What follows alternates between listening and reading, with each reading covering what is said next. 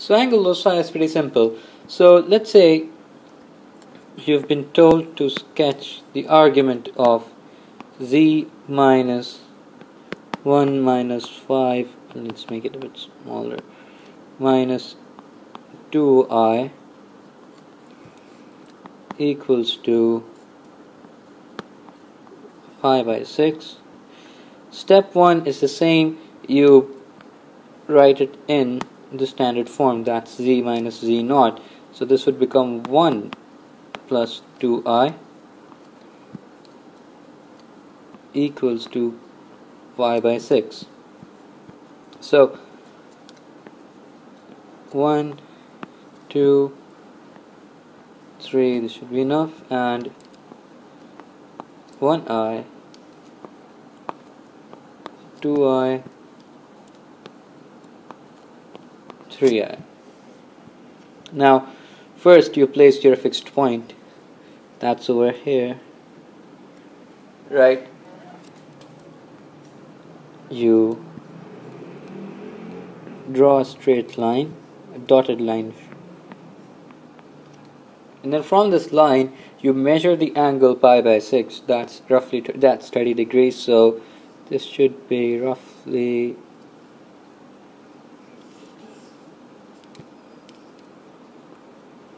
somewhat here, and this can go all the way to infinity. So, and this angle is pi by 6.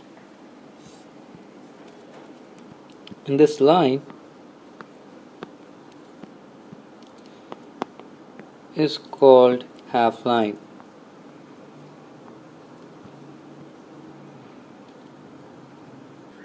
Now say if the angle was minus pi by 6,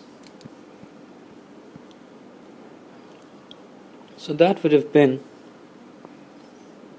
let me use the straight liner, this would have looked like this.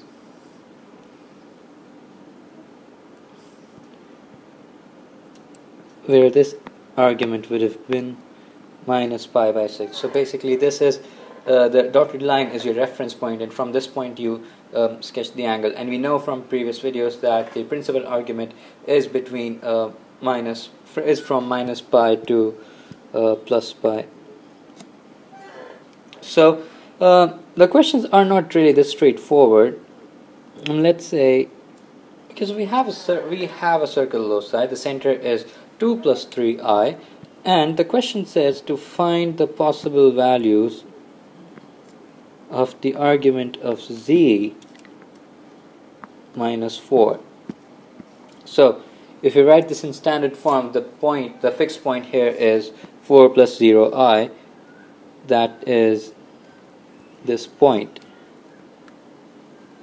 Now to find the possible values of the argument, we need to find the highest possible value of the argument of z minus 4 and the lowest possible value of argument for the lowest possible value of the argument, right? So this means that for the highest possible value or the lowest possible value from the fixed point, you need to sketch a tangent. Now this angle over here is the highest possible value, denoted by h, and to find this argument we'll have to do a little bit of, you can call it query. So first we know that what argument this is, so let's first sketch this triangle. So this is one part of it, and this is the other part of it. So we know that this is 1, right, and this is a 90 degrees angle because it's a tangent to the circle, and we need to find this angle. Now this distance over here can be calculated using the distance formula, where one point is 0, 4, the other one is 2, 3, 4, 0, and this would turn out to be root 13. So to find this angle, we can use sine theta equals to 1 upon root 13. So that's one part of it. Now the other one would be this triangle. Let's sketch this one, this side and this side. So basically this angle, this is 90, this over here is 2, this is 3. To find this angle, we can simply do tan inverse of 2 upon 3, and lastly we add pi by 2 or 90 degrees to it, and through this we have calculated the smallest possible value of argument of z minus 4. So once you calculate, this will turn out to be 2.44. Right. And now for the smallest possible value,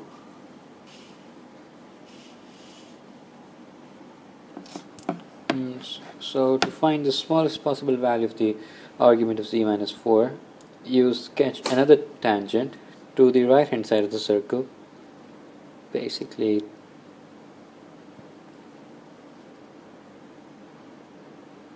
this one. Yeah, you make it a triangle. You make a triangle again, a right angled triangle. So this here is 90, this here is 1. We calculated this as root of 13, and we have to find this angle.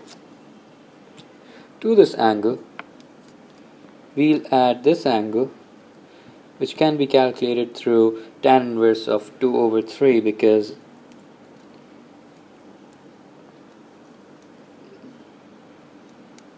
this side and this side, so this is 90, this region is 2, and this side is 3.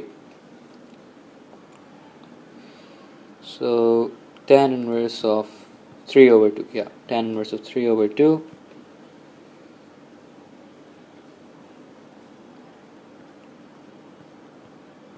So this entire region,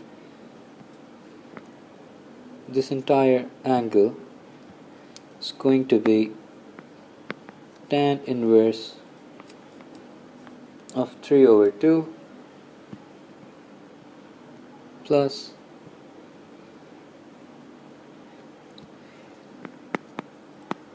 sine inverse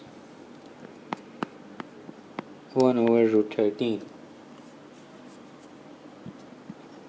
And then you subtract it from pi to get your smallest value of the argument, which is follow in brown, this angle. So this angle is going to be 1.878. So subtract the angle that you find from pi and you get this answer. So the range of possible values for argument of z minus 4 is going to be 1.878, greater than 1.878, and less than 2.440. Sorry for the dirty diagram, but if you uh, watch it closely and if you try to solve it along the way, I'm sure it's going to be easy to understand. If you have any more questions, please put them in the comments below. I hope you understood how to sketch the angle loci and the relative questions regarding it. So this is all about the angle loci. In the next video, we will talk about the how to sketch the perpendicular bisector loci in complex number.